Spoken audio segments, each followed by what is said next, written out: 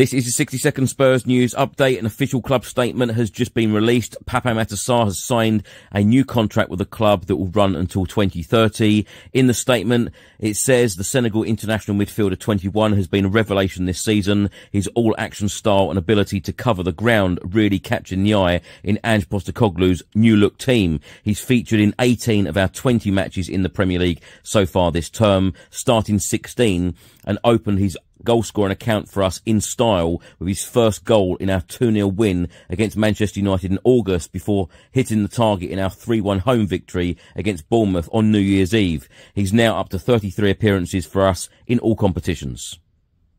It also states that Pape Matar made 2 appearances for Senegal in the 2022 FIFA World Cup in Qatar and has now got 16 caps to his name. So there you have it, Pape Matar, a new contract with Tottenham Hotspur Football Club that will run until 2030.